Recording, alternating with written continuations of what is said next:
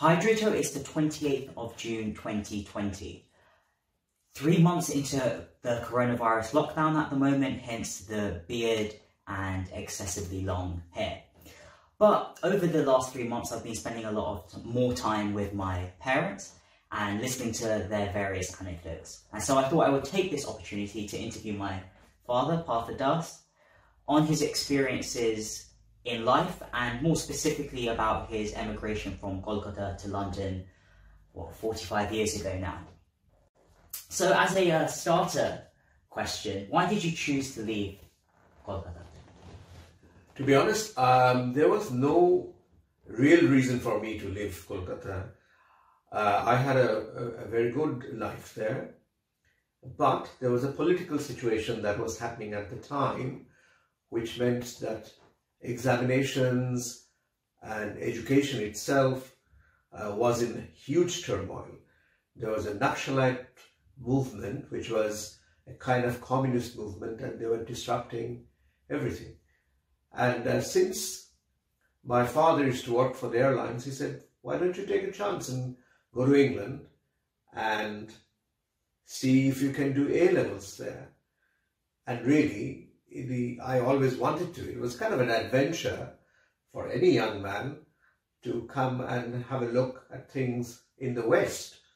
And that's the reason why I took this venture to really come and try out in England without really any afterthoughts or thoughts for the future. So how old were you when you came? I was just 17 at the time. I just finished my GCSEs O-levels. Actually, I did O-levels from India itself. My school, the Martinia, used to allow us to do O-levels of Cambridge, and that's what I did. So I had Cambridge O-levels, and so I knew I would get an option or a chance to study for my A-levels if I was in England. Where did you live when you came to London?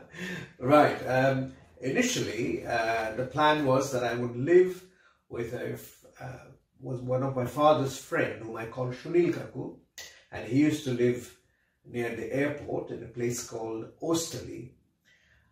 But after a few weeks, I realized that it would have been difficult for me to live there.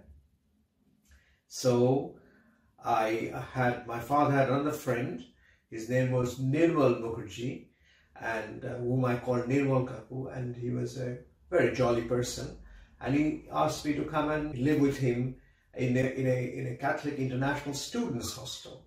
So that was in North London in Manor House. On the very first night, Nirmal Kaku invited me to go and take a shower in the shower room downstairs, which I did. And as I entered the shower room, I saw everybody showering completely naked. I had never showered naked in front of anyone. So I said, no, I can't do this. I felt really shy in that situation. And Nirmal goes, what's wrong with you? You're a man, just go and take a shower. Otherwise, you'll never be able to take a shower ever then. So kind of under compulsion, I went into the shower, but I was still wearing my underwear. I just couldn't take off my underwear. And so I showered in my underwear to the amusement of everyone else that was around. And when I looked around, they were, as they were born, I guess, to put it mildly. And yeah, that was my very first experience at the hostel with all these various different people. How did you support yourself and your accommodation, your food and studies? As I said to you, I actually had about £40 in my pocket, which was actually a lot of money, which my dad gave me, because to come out of India, you only got about £5 because there was a very strict exchange rate at the time. So here I was paying £3.75 a week for my accommodation at the hostel. So I had to earn that money. So because it was summer, and there was lots of jobs advert that used to come out in Evening Standard at the time, and Evening News, that was other paper. And then there was another paper called Exchange and Mart, and Dalton's Weekly.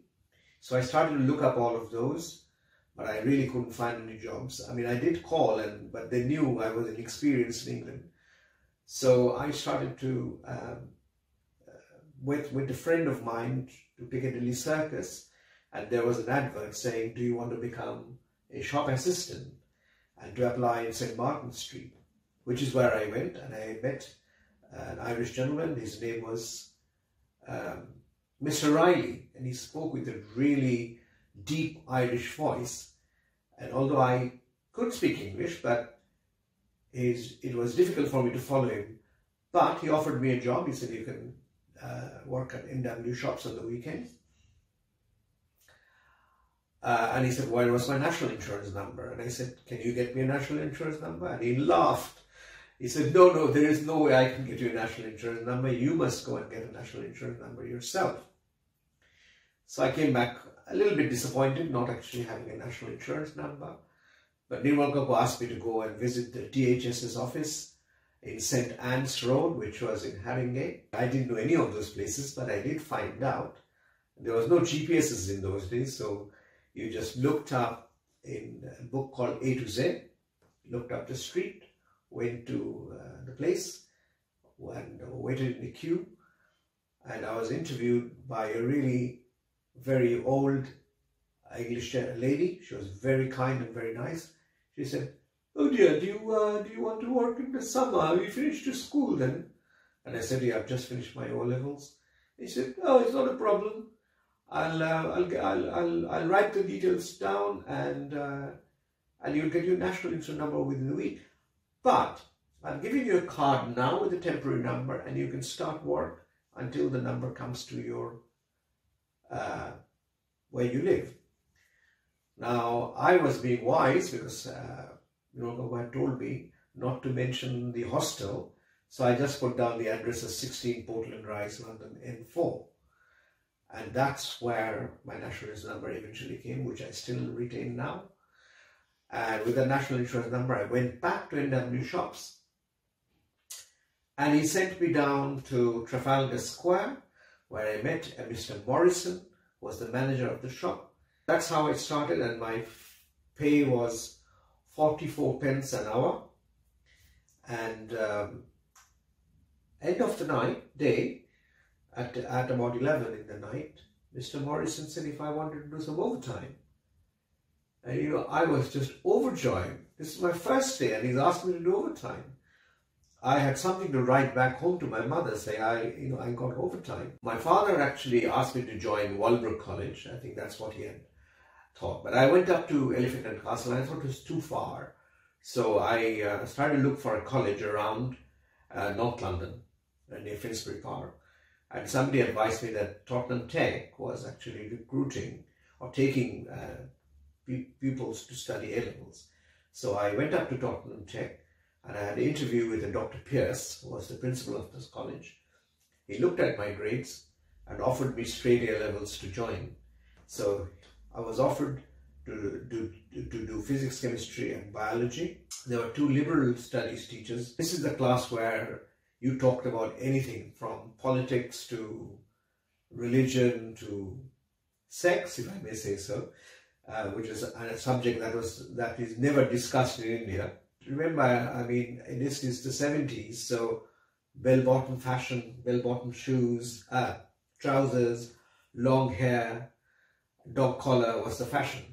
And so my short hair had now kind of become really long, almost up to my shoulder length. After I had finished my A-levels, I did actually get a conditional offer to study medicine at Aberdeen. But having travelled there, I thought, my God, this is too far, too cold, and opportunities for working in the weekend was nil. Now, I could have possibly waited one more year, but I couldn't take the risk. So in the very last minute, as it happens, I was still very young. So there was somebody there who said, why don't you try accountancy? You get a job almost immediately. So, but I didn't really want to start writing, going in without a degree. So there was an advert to do a degree in accountancy at North London University, and that's where I went. In those days, if you went to university, you got a grant. I didn't because I was overseas, but most of the British students would have got a grant. Instead of losing 9,000. Yeah, I mean, I would have never imagined that students would actually not only not get a grant, this was not a loan, this was a grant. On top of that, you know, you have to pay for your tuition. Because, and the other thing about grant was that the grant was paid for the time when you were at college. And every time the college closed, you could go on unemployment benefit. So you'd have regular income. Yeah, I mean, so finished for your college finished 30th of June, and then you went on unemployment benefit from June to September when your college opened again. And in September, as you returned back to college, you got your grant check. So you were never really out of money. And so students really had a fairly good time. But even then, I was just thinking, a lot of students used to complain the grant money was too low. So they were campaigning for more money, I think. It was probably £1,000 a term or something. And here we were, without any grant, working on the weekends, paying for everything and paying our tuition fee, which is not a lot of money, but it was a lot comparatively, because about £250 a year. You were asking what jobs I was doing. I was still working for NW Shop, but in the meantime, I became a gatekeeper of the London Zoo. There were a number of gatekeepers. They were really pretty old men. I was probably the youngest at the time. They took me through every nut and bolt of the job. But the most important part was the tea ceremony. There was a tea break once in the morning and once in the afternoon. And there was a hut where we all walked up to. And they would put a kettle on. There was not tea bag, or just loose tea. They hated tea bags. They would put the loose tea in a pot, warm the pot, pour the water. And, you know, I used to think how much time we must have wasted, you know, because everybody went for a tea break. And then lunch was subsidized. There was the restaurant there, which was for the staff members. You could actually have breakfast there too, and which was also subsidized. And breakfast used to be elaborate breakfast. You could choose almost anything for about 30 or 40 pence. So it was like double eggs, bubble and squeak, which probably you don't know about very much these days. Then there was fried bread and beans and oh yes, and fried mushrooms. Most of the food was fried. And kippers. This is, you know... is that fish? It's fish, yeah, which had been smoked. And people ate those kind of stuff. And once you came out of breakfast, you didn't want a lunch anymore. But people still went back for lunch. And for lunch, you could have shepherd's pie, ravioli, plenty of chips, veg, carrots, boiled potatoes, swimming in gravy. So, you know, all of that. And followed by a sweet, which would be an apple tart with custard, all that kind of stuff. Every one of them said, you know, we support the National Front. I'm going to get rid of you at one point. And they just burst out laughing. And I was never too certain whether they were joking or they were serious. And also sometimes they used to say to me, you sure you didn't go to a public school? And I said, no. It's because, you know, your English is very posh. And I used to think, here I am, from Kolkata, working in London, with white people, and they're calling me posh. That used to make me feel quite good, actually, to be honest. Did you face much prejudice against you while you were here in the 70s and 80s? To be honest, if there was prejudice, I wouldn't have felt it, because, you know, when I did my A-levels, I went straight through in my degree. I went straight through. A couple of times on the road when people made stupid comments like, oh, I'm going to send you back, or yeah, there was one lady, I was traveling from London to Stoke-on-Trent, and she was speaking to somebody and said, oh, all these nignogs coming to our country. And I felt quite small. I felt quite bad, but whether she meant me or someone else or what, I really wouldn't know. That was one incident. But to be honest, I have been mugged by black people twice. And I felt really bad about it because here I always empathized with my black contemporaries. And yet the first time I was robbed in NW shops with a knife held at my neck was by a black guy with a berry on his head. And then at Finsbury Park, I was beaten up by two black guys, and he took my neck. I used to have a lovely golden chain my mother had given me as a present. He tore that off from me, and so I felt a bit bad. However, on the other hand, the place I used to live, there was one big black guy. He used to tell me, if you have any problem, man, I'm here to protect you, which he did. I probably felt it more in the professional life, you know, from people who were in power, because when it comes to promotions, I could see that they were promoting their contemporaries, the white people, I would say. But that was nepotism rather than racism, I would say. So the line gets a bit blurred. Perhaps a bit more interesting. This is a photo of you. How old were you in this photo? It was probably in my mid-20s, something like that. Interesting stories. Yes, there's a lot of things that were interesting. You know, I had never smoked in my life in a shop. There were two Irish ladies, girls who used to work there. And they used to smoke some of the cheapest cigarettes you could get, Woodbines and Embassy.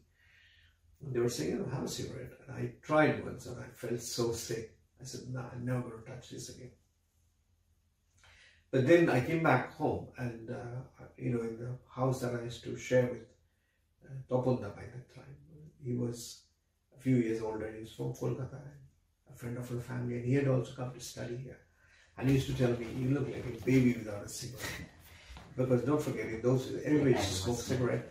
And there was lots of adverts on cigarettes everywhere. You went to the cinema, there was adverts on cigarettes, billboards, wherever you went. And so if you didn't smoke it, and people used to, the moment they met you, they would offer you a cigarette. And then you had beautiful lighters being advertised, Ronson's lighters. They were, you know, piezo electronic, this and that. And so it was like you always had a lighter, a fashionable lighter. You know, in those days, people used to not shower as much. It just, there was no facility for that. It used to have, most big houses used to have an Ascot heater where, you know, and you used to put in money, so 5 pence every time, and get hot water. The house I used to live in, there was the old gentleman with his wife, and they used to live in one apartment downstairs, and we used to live on top. And the bath used to be on top of his bedroom, I understand now. And so one day I was coming out of the bath, and he looked at me. You taking a bath? I said, yeah. You took a bath last night too? I said, yeah. What's wrong with you guys? You know, I have a wash when I go to bed with my wife, and you guys take a shower every day. Why? You don't need to do that many times. Not only are you wasting your money, but you're causing a lot of noise for me downstairs. I said, what's a wash? He said, you don't know what a wash is? I said, no. He said, look, there's a towel. You dip it in water and you clean your underarms and the back of your neck. That's a wash. You do that once every week or twice every week. That's more than enough for you. I said, I looked at him and I couldn't believe it. But really, that's how it was. The other thing that happened was in college, A-levels, first year. You know, at the end of the term, they actually had party. The college arranged it. It was in the Rainbow Theatre, and they said there will be a go-go dancer. So I was there. And I'm seeing everybody dancing close up. I'm really surprised because I'm still 17, and there is no such culture in India at the time. And then this lady in a very skimpy dress gets up on the stage and she's dancing, and she's called the go-go dancer. I'm getting used to it. College life was the 5 days. 1 day, 2 days, I was working on the weekend. I also worked for a little while as a security guard. Yeah, so that was quite helpful, because it's what that did was I could work the nights. So I used to start work at 8 o'clock on a Friday evening and finish 8 o'clock in the morning. But with a night security guard job, you got lots of hours of freedom, meaning you didn't have to patrol every hour. So every 2 hours you had to go and patrol and see that the premises is okay. So then you got the time between those 2 hours to read and study. Yes, that's good. I was going to ask, how did you balance your studying with all this? That's how I did it. And of course, there was also off periods. So on a Wednesday I might have just 2 lessons. Yeah. And then I used the rest of the time to do my homework and reading. And it was tiring, because don't forget that I have to also do some of my own cooking. And I don't know, I just used to love meeting people. So I would go to Nirmakaku's house, arrange with him for the pujo, help him out there. Yeah. Kollan Babu, he actually was running a club, so I would go and help him with badminton. I could actually play much better badminton here, so I got a kind of reputation for badminton playing. And I also used to have some of your awards here. those came later. They were in championships and competitions that I joined. Well, as a quick sign, where did you win this one? I think it was a college match of some kind. I can't remember now.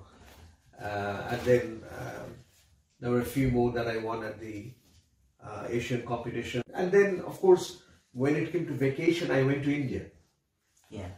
So I spent a lot of time, a couple of months there too. And it was exciting, because then I could give them all the stories from England.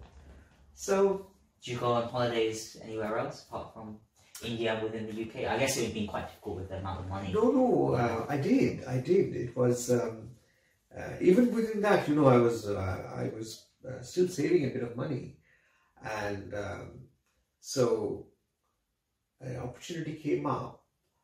My father was studying. He came, because he used to have to study, and in England to get his licenses for 747 for the jumbo, and he had some holiday. So my sisters came over, and we went on a tour from here to Hong Kong, Tokyo, and Singapore. And we came back. And then another time, during my college years, I took my mom and my 2 sisters, because they were on vacation, from here to New York. I was working for an agency called Accountancy Personnel, and I had a team leader. She actually gave me the advert, which was a job in the housing department. So I applied for that job, and they interviewed me and offered me the job. So I became their finance officer. There used to be a lady who used to work with me. It was a debt collector. Her name was Linda. She was Canadian, I remember quite well. She found a job in Hackney. And then she phoned me and said, look, why don't you join Hackney? There's a really good job going, and I think that it would suit you really, really well. So I wasn't looking for this job. But when she mentioned that, I checked it up, and it was a senior finance officer within environmental health. I applied there. I was offered the job as a senior accountant for environmental help in February of that year, and my earnings are pretty good by now. I think it's about 10,000. I was desperately looking for a flat, got this job, gave me the opportunity to go and look for flats. I could get 3 times my salary, so 10,000, 33 or 11. And I found a flat for 36,000.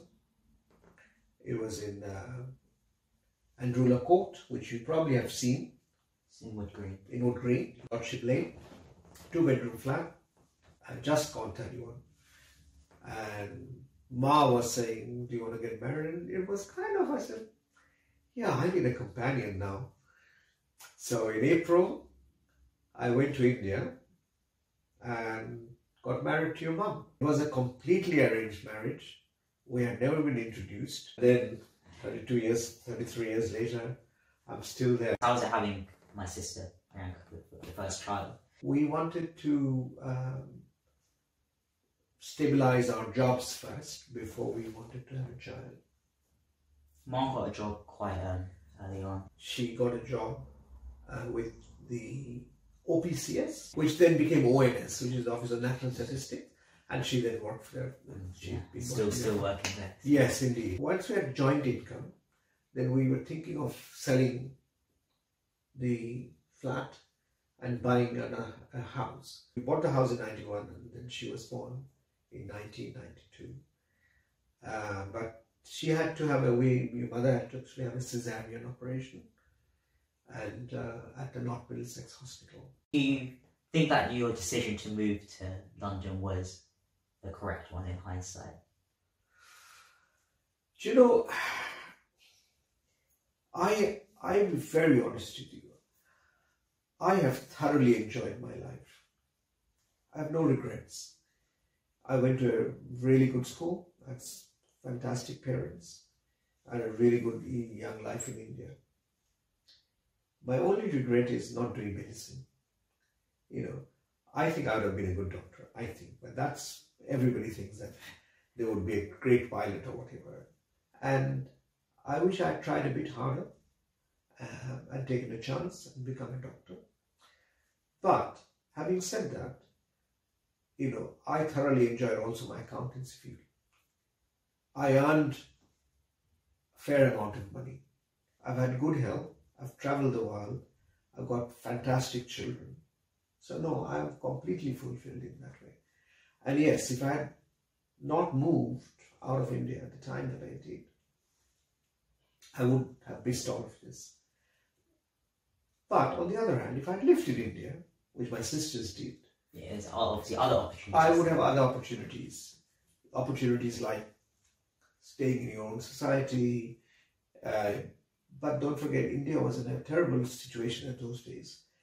40 years later, India is a very different place than it used to be. So it looked like that we were doomed in those days. This economy, there's going to be a revolution, there wasn't going to be anything. So it was the right decision at the time. And obviously for me, I prefer you moving to London. And to be honest, you know, with hindsight, I thoroughly feel that it was the right decision, because you could go to Cambridge. Yeah. I mean, obviously I didn't know at the time. It was my dad's ambition that you'd go to Cambridge. And, you know, I myself have been fairly successful. I've done everything that I wanted to do. And also be part of my Bengali culture. Okay, guys, so I think that's a good time to wrap it up. And do you wanna end the video? I normally end with see you in the near future. Well, see you when I'm 80, if I'm still around. With my grandchildren, hopefully then. Maybe. Thank you. Yeah. See you in the near future, Tracy.